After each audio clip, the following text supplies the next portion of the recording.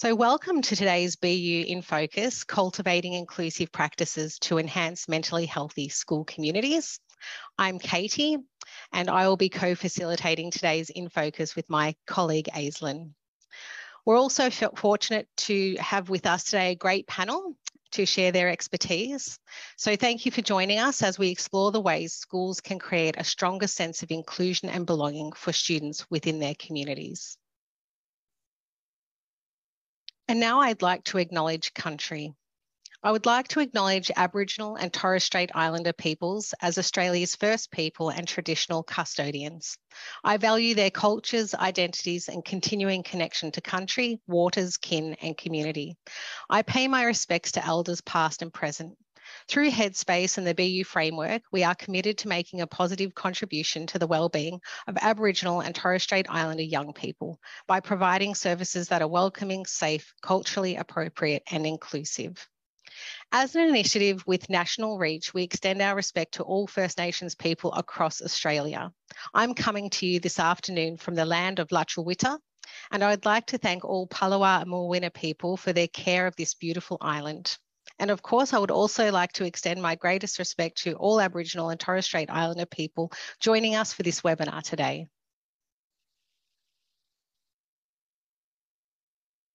Thanks so much for that wonderful acknowledgement, Katie.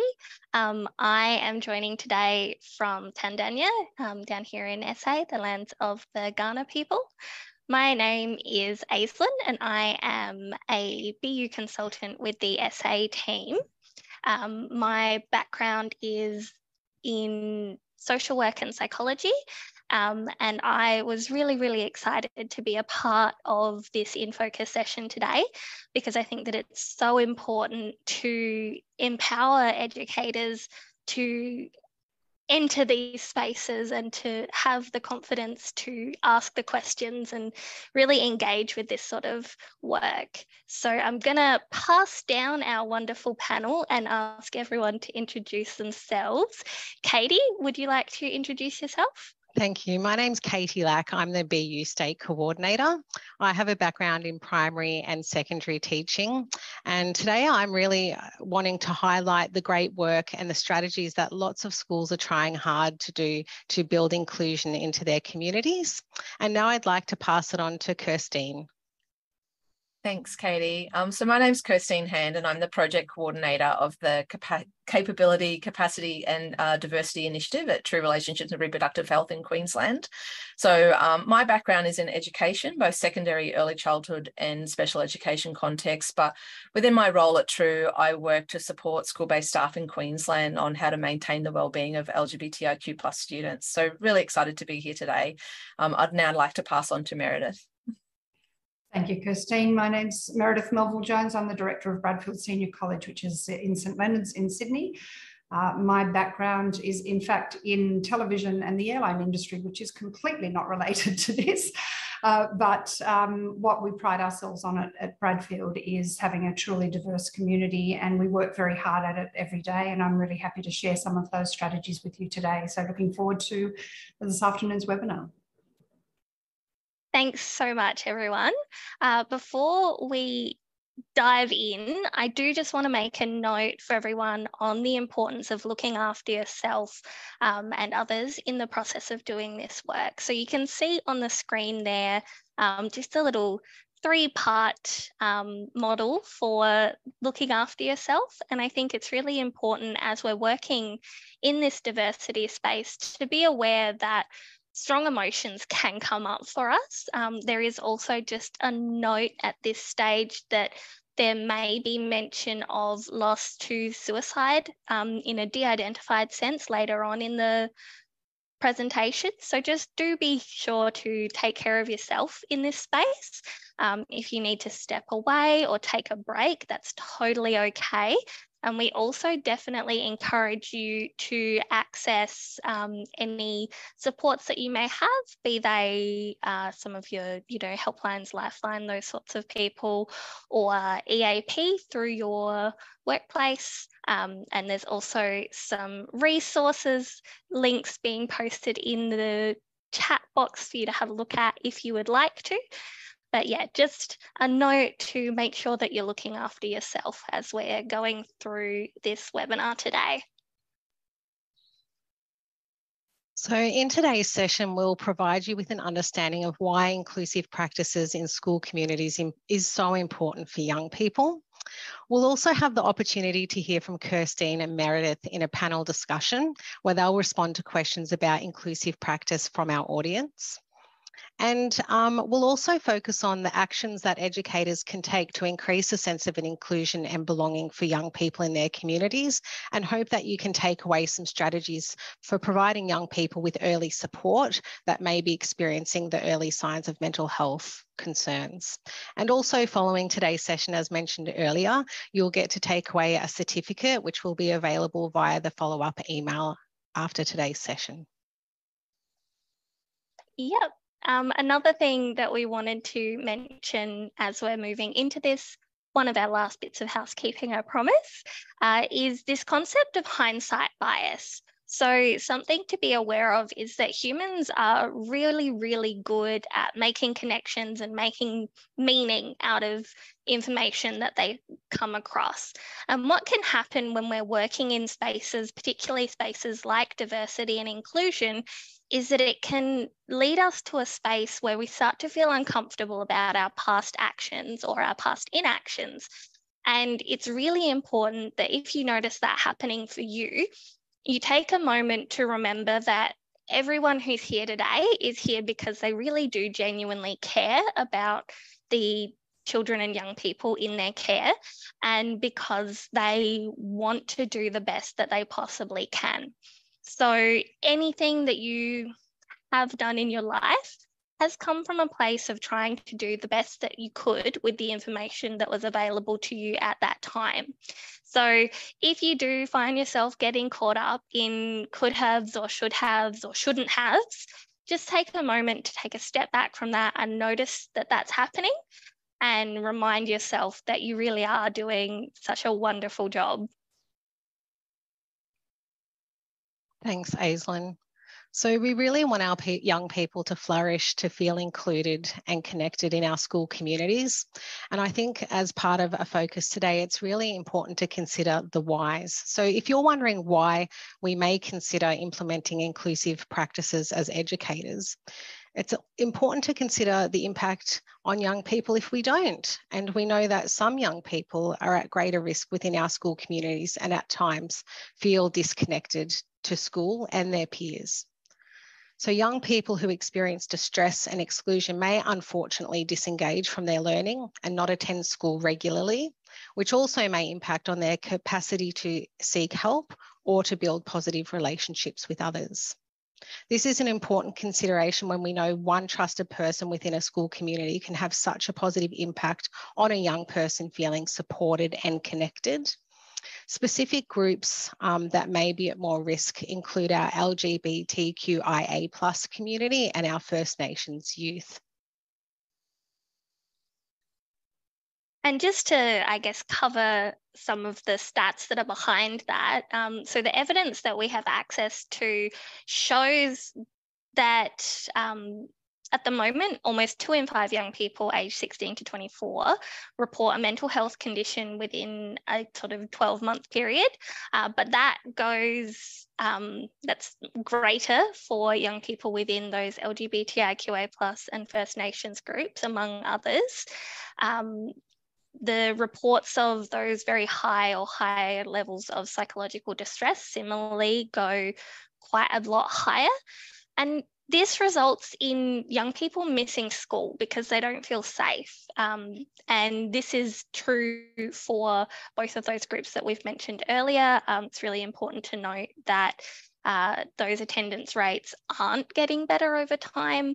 And like Katie mentioned, oftentimes educators really do provide that first point of contact for young people seeking support. And so what we really want to be able to do is try and encourage them to be attending and be in that space so that they can access those really wonderful supports that are available to them. So going to hand over to our lovely panelist, Kirstine, who's going to talk a little bit about the work that she does now. Thanks very much. So as was just mentioned, we know that LGBTIQ plus students do face unique challenges and unfortunately still are at a much higher risk of experiencing discrimination or bullying. And of course, this is going to impact on their social emotional well-being, as well as their ability to feel like they can engage safely in school, which of course then impacts on academic achievement. So it's really important that we're working together collectively to address this in school environments. And in order to do so, it's also critical that we're drawing on research literature to make sure that the inclusive practices that we're putting into place are informed by evidence. So to be effective in supporting LGBTIQ plus student wellbeing, it's really critical that schools implement a whole school approach towards LGBTIQ plus inclusion, and an approach which also considers intersectionality. Now, by doing this, it will help to ensure that LGBTIQ plus students are very well supported and that diversity within the school environment is being embraced, respected, and also celebrated. Now, you can see a bit of a framework there, hopefully up on the screen, the whole school approach to inclusion. So there's several key components of this whole school approach that really should be considered when we're looking at embedding LGBTIQ plus inclusive practices. So you can see one of the areas there is having strong leadership. So leadership teams within the school that show a very visible commitment to LGBTIQ plus inclusion and wellbeing is critical. And that can be within staff leadership teams as well as school leaders as well from within peer groups is really important. It's critical that we're establishing inclusive school values and an inclusive school culture, one where diversity is respected and where it's very clear that bullying and discrimination is not accepted within that school environment. Now, something that can be really important to help us achieve that is making sure that we've got very clear, explicit policies, procedures, and processes in place where consideration of LGBTIQ plus people has been embedded and very explicit protections for LGBTIQ plus people are stated. We move then on to inclusive curriculum, and it's really critical for a number of reasons that we're embedding that LGBTIQ plus representation into curriculum. The ACARA curriculum does support that, so it is evident there in ACARA. It's critical that we are embedding that representation because it helps to ensure equity of education. So making sure all students' individual needs and educational needs are being addressed. But we also know from the research that where we are embedding inclusive curriculum, it actually helps to remove that stigmatization that has historically existed around LGBTIQ plus identities, which then reduces the amount of peer bullying and discrimination that LGBTIQ plus students are likely to experience. So really, really important to make sure that we're doing that. We also need to make sure that we've got resources that represent LGBTIQ plus people within our school environments, and that we've got accessible facilities for LGBTIQ plus people. So that might be considerations, for example, around bathrooms or change rooms, and making sure that everybody feels safe and comfortable to access the bathroom that aligns with their gender identity, for example. Now, something else that's really important is making sure that our staff are provided with appropriate training and support as well. It's particularly critical around LGBTIQ plus inclusion, as it's very typical for staff to be at very different stages of their learning and understanding in this particular area. And then we move on to student support and also very importantly, student voice. So making sure that we're listening to students and collecting data. So whether that's through surveys, providing opportunities for broader education for the whole of the student cohort as well. And also something that's been found to be very beneficial, again, supported by research evidence, is establishing LGBTIQ plus student groups as well. But this helps enable students to form connections with community, with similar peers, as well as get that social emotional support, have those strong relationships with school staff, which can also be a really pivotal factor to ensuring that LGBTIQ+ students feel safe and supported and a sense of being connected to school. And it also can play a critical part in helping to improve that broader school culture as well around LGBTIQ+ inclusion by building that awareness within the broader school community. And part of that also, finally, we come to the importance of engaging with our parents and carers as part of the school community and other community groups, which might also include local LGBTIQ+ organisations where relevant. Okay, so yeah, that's the whole school approach to LGBTIQ+ inclusion. So what we do tend to find is when schools review these different areas, they might find that they're at different starting points. I know I've engaged with several schools where they found that actually they were very limited in what was currently occurring within their school environments, but then worked through a process over a period of about 12 months. So the starting point for those schools was getting some professional development for their staff, more detailed professional development for the key support staff, such as guidance officers, and then looking at implementing student groups, updating policies. And what's really lovely to see is the huge amount of change and growth that can occur in schools when they do apply that whole school approach to inclusion. Now, I just want to touch briefly on a couple of resources that have been developed at True to assist in this space. So you can see there the Being Me animation, and this was developed for young people who might be questioning their gender or sexuality or wanting to talk to somebody about it. It helps to send that strong message that they're not alone and that there are possible supports that they will be able to access. And it can also serve as a useful conversation starter for our parents and carers and school staff as well. And you can also see there the safe space posters.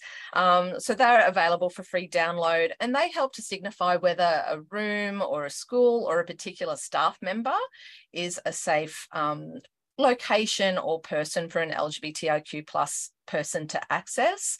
It's been designed deliberately so that it's suitable to be used in all school settings, and it's been really lovely to see them get embraced, including in primary schools. I know I've gone into primary schools where those posters were up in every classroom wall. So, you know, really great thing to see, because that type of visible representation is really important.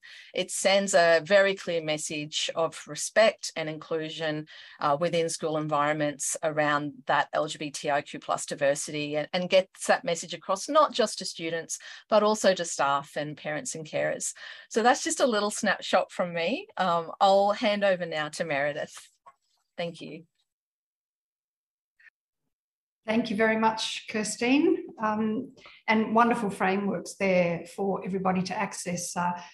There is so much, I think, available at the moment now, which is fantastic to see. So just a little bit about Bradfield. We are a senior high school and in an adult learning environment. We are a TAFE, New South Wales Department of Education co-funded agreement. We specialise in the creative industries here for students, but students can do a regular academic pathway as well.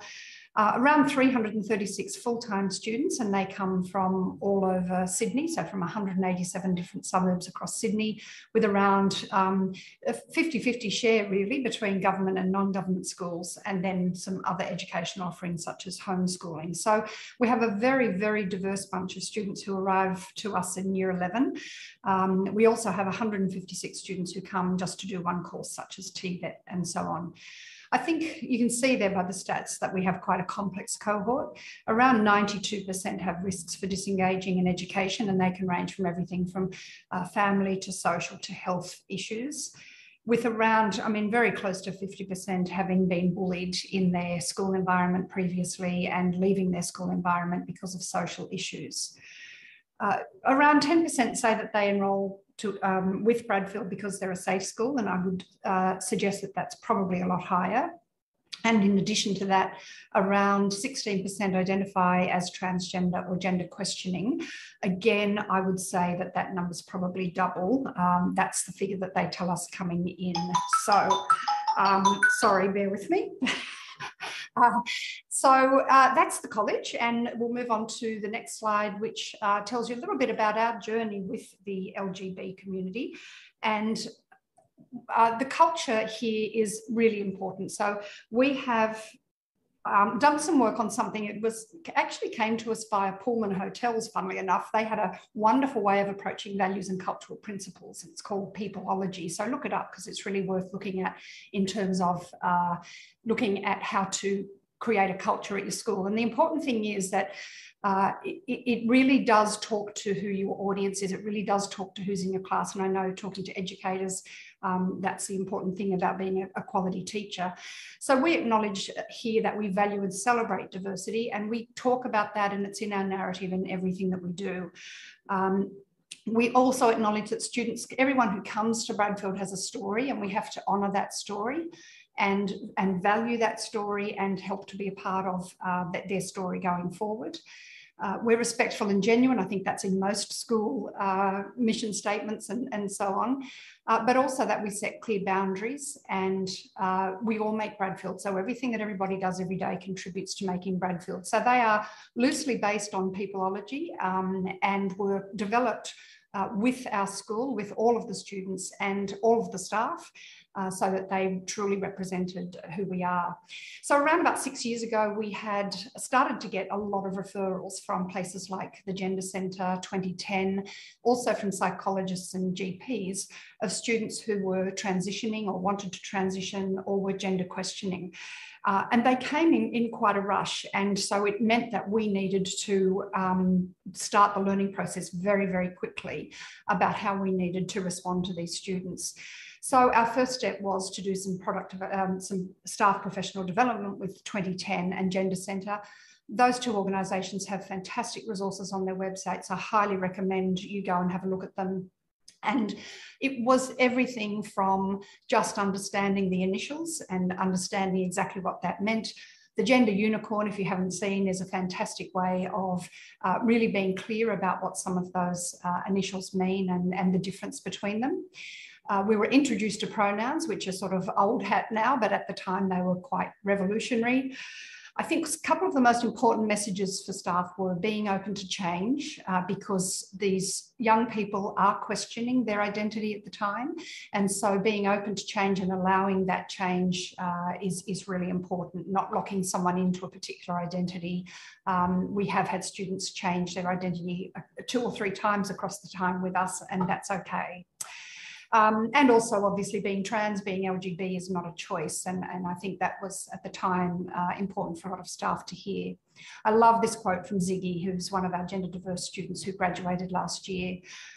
She said that as a gender diverse teen, I came from a school that didn't teach in a way that I could grasp, and I never felt as if I fit into the crowd there.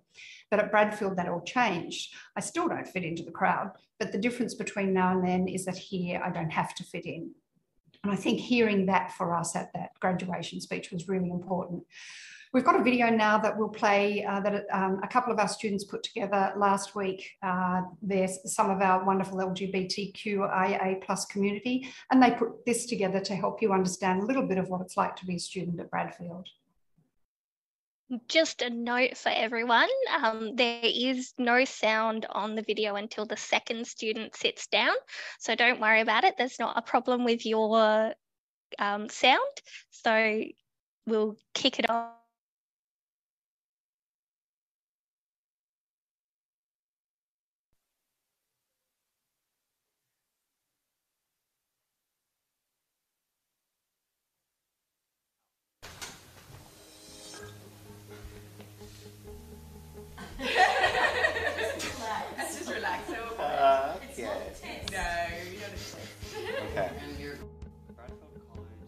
Diversity is very important to its culture, and it's seen mostly with the fact that we don't have a proper school uniform. We can dress however we want and express ourselves however we want.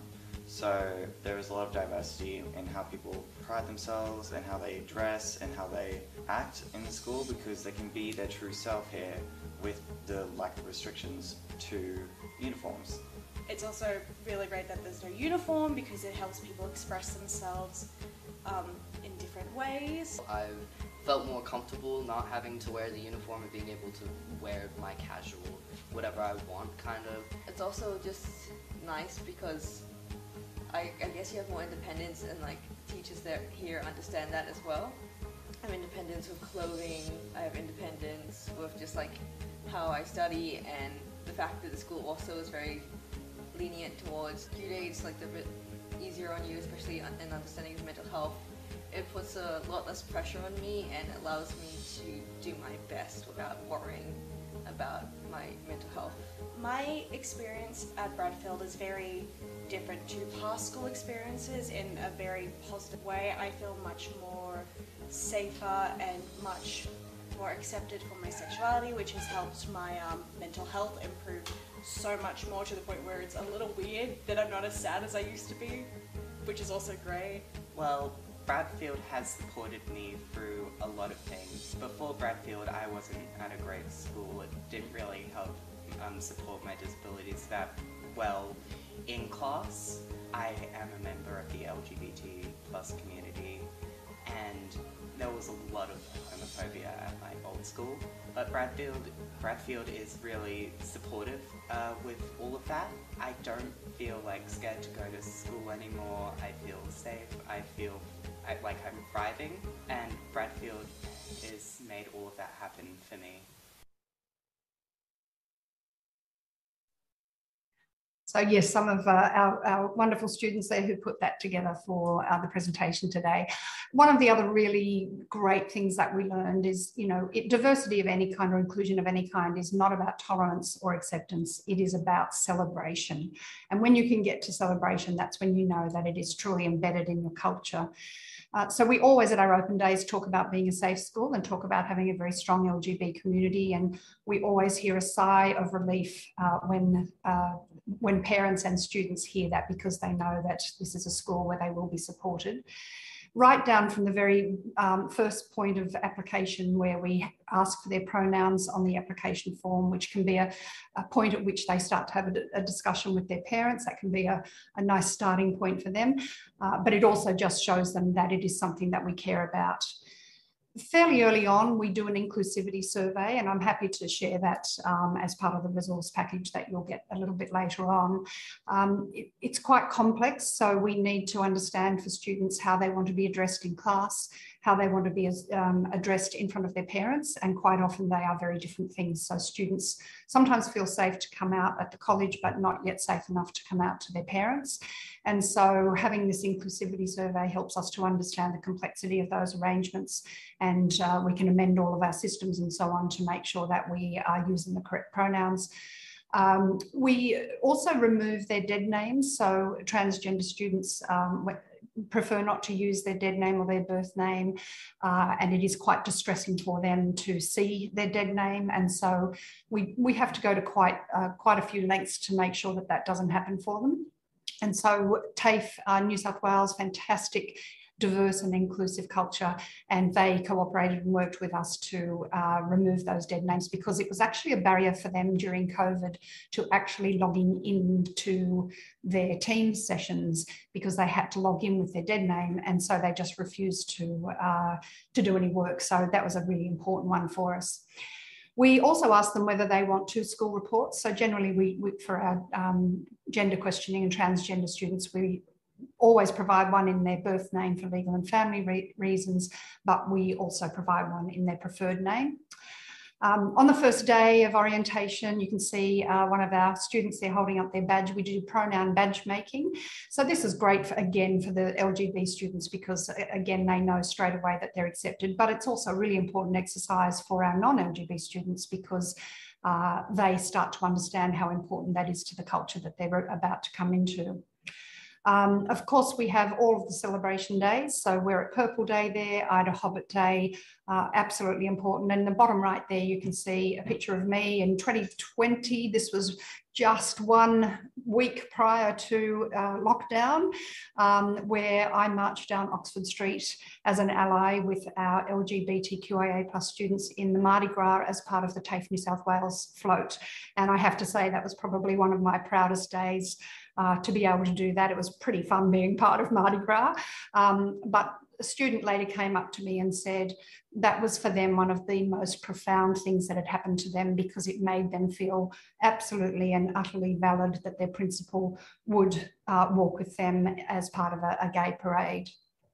We have our lunchtime clubs, which is, you know, the usual Dungeons and Dragons and digital creatives and poetry and so on. And gender diversity is one of those clubs where anyone can come along and discuss issues around gender, and they can learn and also share in a safe environment. Importantly, we did lose a student, a trans student, a couple of years ago, and at this point, I have to say the resources of BU and Headspace were absolutely critical. We felt so supported by them and the framework that they put in place for us to help us deal with that. And they are a really, truly wonderful team. So each year we do honour the Trans Day of Remembrance with a vigil. We've brought in guest speakers and a wonderful doula from Sydney who talked about Trans Day of Remembrance and help students to really understand the importance of that day as well. So it is about celebration. It's about embedding it in community alongside all of the other celebrations that we have at the college. And I think that's really how we have developed a culture where our LGBTQIA+ students and parents feel truly connected to the college. Thank you. Thanks so much, Meredith. We are going to go into our panel discussions. I'm going to turn off my sharing so we can hopefully see everyone. Can we get Kirstine? And that's all of us. Beautiful. Great. I just want to say a quick thank you, Aislinn, because I could really hear some clear actions that schools that are in the early stages of creating whole school improvement around inclusive practice or wellbeing could really latch onto through both what Kirstine and Meredith said. So thank you. Yes, it's been really fantastic. And as there has been a little reminder in the chat, don't forget to send through any questions you have for any of the people on the panel today through that Q&A box. We may not get to them today, but we will be able to take some of them on notice and send them in our various documents after the fact. So, very excited. This is my favorite part of any of these webinars, is getting to have a good chat. First off, I just wanted to have a bit of a quick chat with Meredith. So we've talked a lot about creating safety for students, and I'm just wondering if any of those processes might be similar or different when we're looking at safe culture for staff. And I ask that because we did have a question come through around teacher diversity and how to support staff to feel included and understood. Well, I think it goes back to the values. Everyone is valued here, and we do have a wonderful LGB teacher community and a trans teacher who helps lead some of our programs. And again, there's some pretty disturbing stats out there about the employability of trans people, which one of my trans teacher shared with me recently. And so it's just so important for our students to see that we have a trans teacher on staff, and that seeking employment, getting employment is possible. And so, look, all of this applies to both staff and students. It's a very equal kind of environment that we have here. And so staff know that they, and again, we have pictures, posters up from Gender Centre in 2010 all around the school that indicate to anyone who comes in that this is a safe place for anyone who comes in here. Thank you for sharing that, Meredith. I can really hear from what you're saying that the visibility of wellbeing for all, and also visibility of diversity between students and staff, has really empowered your community. I now have a question for Kirstine. And Kirstine, this is speaking to some questions that were raised by our attendees around school cultures that are perhaps resistant to change or struggle through the process of change. So my question is, how do we implement change in schools that are resistant to change? Yeah, no, that's a really great question. And, you know, I'd say it's really important to meet people where they're at, and to help engage, you know, if we're talking about staff, for example, to help all parents and carers for that matter, engage them in the process so that they feel like they've been part of that process. I know I've had just recently a deputy principal talking to me about facing this issue within their school, and they found by, you know, really taking the staff and parent carer community through the steps along with the admin team made a critical difference, because it helped to give them some of the information and education they were needing too. Everyone's got different starting points on their learning journeys around inclusion. So it's really important to recognise that and provide those opportunities for that education and that opportunity for learning growth to occur. But then by involving them in each stage, giving them a chance to have input into what was being developed, it really helped to get them to have buy-in to the process, which then got them understanding why it was important and being actively engaged in trying to help be part of a positive solution in creating an inclusive culture. So so hopefully that gives some ideas on a way to approach that. Yes, thank you so much, Kirstine. And I really love that piece about taking people along on the journey with you, and helping people to find their own sense of ownership in the change that's having to happen. And I think that leadership can be so important in that space. And so one of the other themes that came through was around, I guess, that modelling of inclusive practice. And Meredith, I'm wondering if you have any thoughts on how teachers, educators, leaders could model that inclusive practice for those around them. Well, I think, as has already been mentioned, visibility is really important, and being seen to support the initiatives as they come through, you know, the celebration days and so on is really important. To be there for the training and to be there to allow people to come and speak to you at any time about any of the matters that come up, that you know, can just take a little while for people to take a grasp of. I know I think our journey was quite rapid because it had to be, because we had so many students come so quickly, really. And so that people really needed to get on board very quickly, but they made mistakes. So, you know, misgendering happens. Our wonderful trans teacher says that he often misgenders himself. So it is about saying, this is not about you and a mistake that you've made over pronouns. This is actually, you know, you apologise and move on and don't make a big deal out of it, because that was what was happening in the beginning. Oh, I'm so sorry, I've done it again. No, this is actually not about you. Just apologise and move on. So modelling those types of things so that people can see you are genuine about it. It's not just something that you're doing because it's the flavour of the month. Modelling it and doing it every single day and every single interaction with everybody from staff to students, I think, is the most important thing. That's great advice and so reaffirming, because sometimes we shy away from those conversations or that ability to truly connect with an individual student because we might make a mistake. So I really appreciate what you had to say there, Meredith. The next theme that come through from our attendees was about parent and carer connection with diverse groups of young people, and the need for parents to have information and support so that they can do better to guide their own young people at home. And perhaps to touch on how we empower parents and how do we bring them along the journey to be included in some of those safety messages that are occurring in the school environment. So this next question I have is for Kirstine. How can parents reflect what young people are learning at school around diversity and inclusion? In terms of reflecting it at home or involving them within the school community?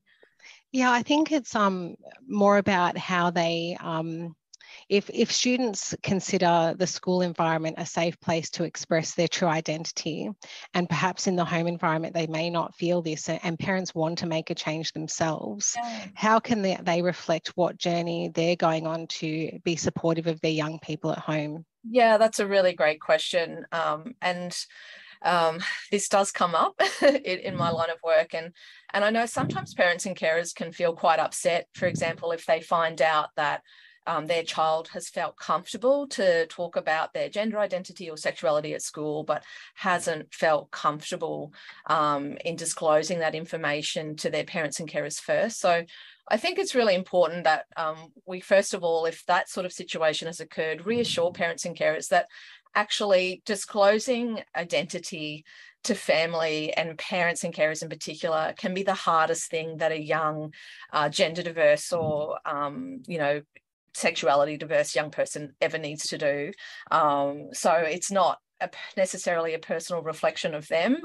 It's just that, that's who a young person probably cares about more in the whole world. So it can be really scary for young people to feel confident in having that conversation.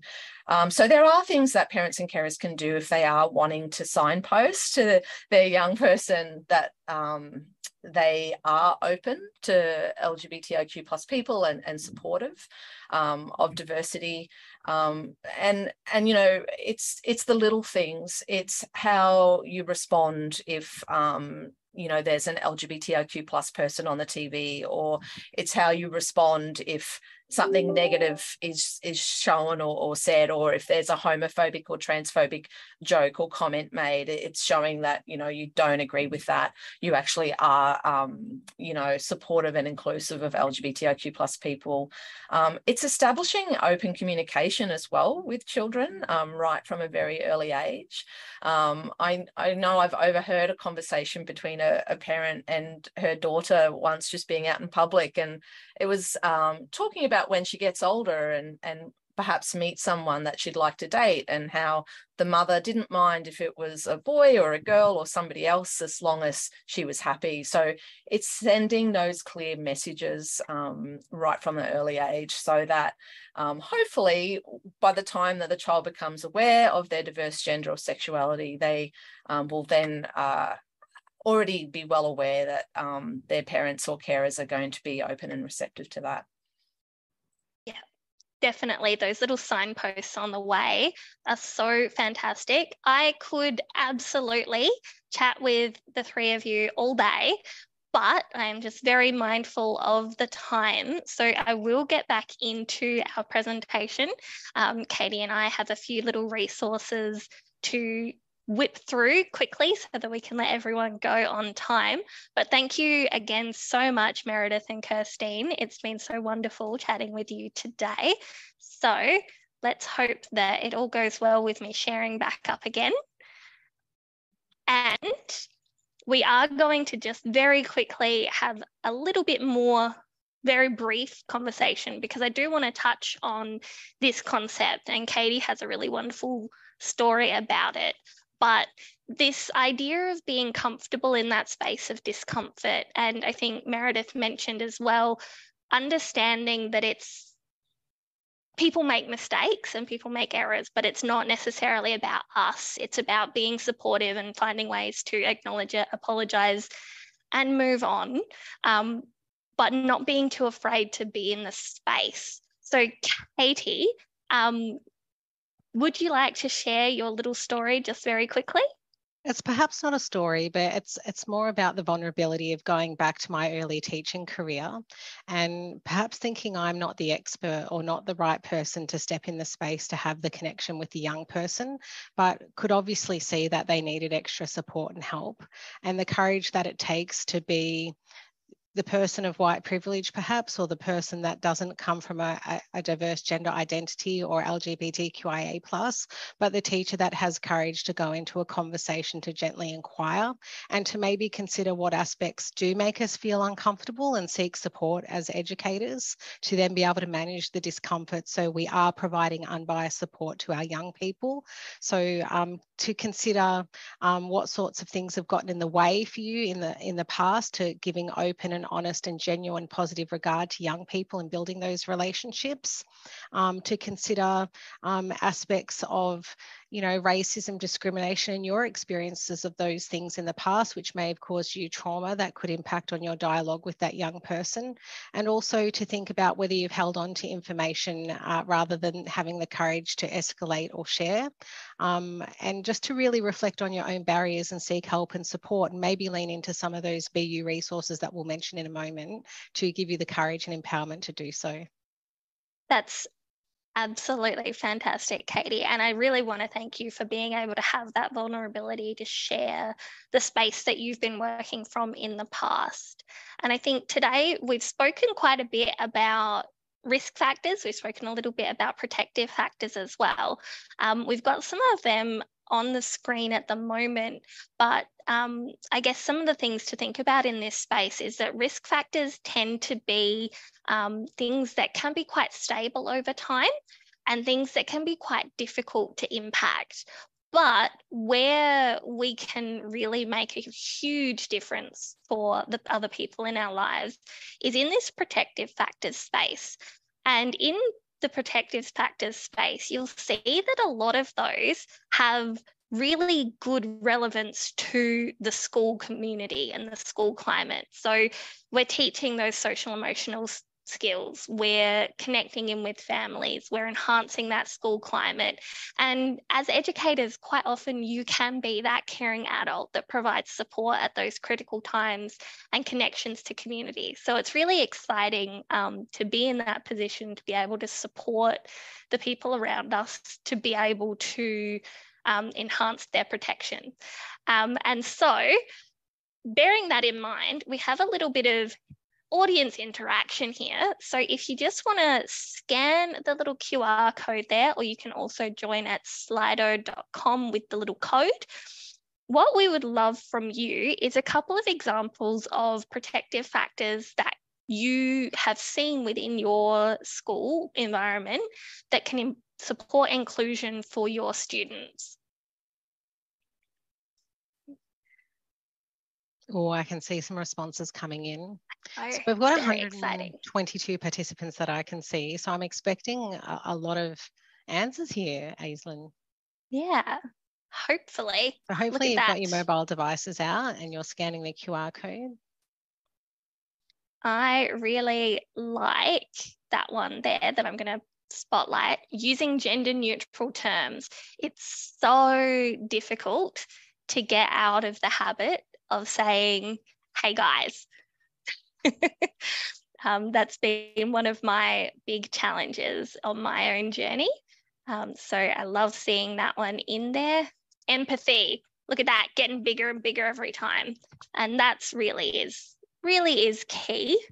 Any that you're seeing in there, Katie, that you really love? I saw a few around when students are feeling disconnected or vulnerable, that opportunity to go to a safe space, to have quiet time, or then the next step to actually have a check-in with a trusted person within the school. And I can see a really important one there too, student voice. So in what ways are we getting students actively involved in our school procedures, our policies, or creation of school events to be more inclusive? Fantastic. Now, I do have to move off of this beautiful word cloud because we are running out of time very rapidly, but keep sending them through because they will keep coming to us, and loving to see everything that's coming through. So thank you so much, everyone. So BU has 5 professional learning domains for educators. And for today's session, we're really going to shine a light on the early support domain. So the early support domain helps educators understand and improve knowledge about mental health and wellbeing, and teaches them the skills to know how to inquire about a young person and how they're going, and when and how to access supports for that young person as well.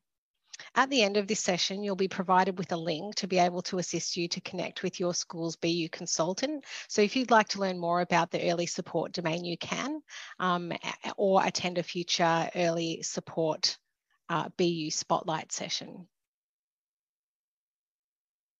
One of the best tools that comes as part of the early support domain is the Beatles observation tool.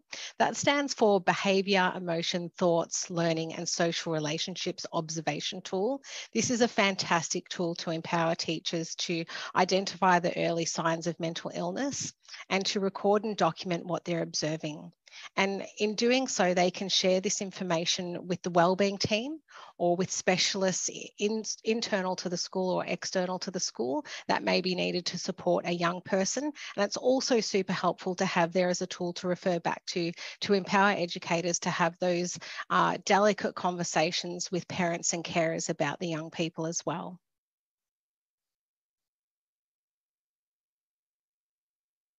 So what can we take away from today? Some of those really important key messages. It's okay to make mistakes and feel vulnerable as an educator, and that you're not an expert potentially of LGBTQIA+ or First Nations young people, but it's important to be aware and to know that curiosity is caring. Don't feel that you need to walk on eggshells, and to have the courage to walk into the space of engaging and caring for that young person. Potentially to lean into some of the resources just mentioned through the BU Early Support domain and build your capacity around those skills. And also consider connecting students with appropriate community services to their needs. And think about what it's like to come together as a whole staff with a whole school improvement plan for wellbeing, and to have staff and student involvement around active planning for inclusive practice within your school communities too. When Katie was mentioning understanding what supports you can connect up your students to, just wanted to highlight some of these groups. Some of them are national organisations, some of them are only in specific regions or states or territories. But the evidence that we have access to shows that young people are more likely to rate support services as being helpful when they're a support service that's tailored or dedicated to the experiences that that young person has had in their life. So whether that's LGBTIQ+ specific organisations, First Nations organisations, or places like the Refugee Council or the Migrant Resource Centre for people who have come from a migrant or refugee background. So moving on from here, and we might just squeeze in under our finish time, let's really try and keep these conversations happening. Have a chat with your colleagues, talk to your students about it. Like Katie said, get in touch with your BU consultant and talk about some of our resources and planning that we can do. Utilise those resources. Think about implementing some of the strategies that our panelists today mentioned. There were some fantastic ideas. Celebrate diversity, and we would love for you to share your story with us, because we always love to hear from educators and school communities about what they're doing and how they're working in these spaces. Thank you so much for attending today's webinar. As we head toward the end of the session, I invite you all to participate in a short survey. We not only appreciate and value your feedback, but we'd also like to hear from you some ideas for future directions or themes our in focus sessions could take. Please see in the chat a survey link. So BU Framework offers so much helpful information and resources. The main thing is to sign up and register for BU and to seek guidance from your consultant, because there's so much there. Today we highlighted the BU professional learning domains. One particular domain was the early support domain. And in association with that, we have tools and guides. So it was the Beatles observation tool that we mentioned today. And also to remember that we have a range of fact sheets and handbooks to guide you at any step of the journey when you're talking about whole school improvement for your community. This slide just highlights some of the national supports available. This graphic is also available on the BU website as a PDF, and can be really useful for sharing with your broader school community to make sure that people have access to some of those support numbers. You're also more than welcome to note some of these down if you're feeling like you want to reach out and access support for yourself as well. It's a really good one to help normalise help seeking in your school. So put it in conference rooms where you have regular parent carer meetings with young people, email it out at the end of the term before a holiday period, and just really normalise that idea of anyone can reach out for support for their own mental health and wellbeing within your school community. We also have a couple of other sessions and events coming up. They're a bit more interactive than today was, so if you do come along to those ones, be prepared to have a bit of a chat with the presenters. So we've got a spotlight on the mental health continuum and the notice, inquire and provide model coming up on the 21st. And then on the 1st of December, there is a conversation around leading mental health work in schools. So that is us for this afternoon. Thank you so much for coming along. We really, really appreciate everyone coming and learning with us today. I've learned so much today as well. So thanks so much, and we would love to hear from you soon.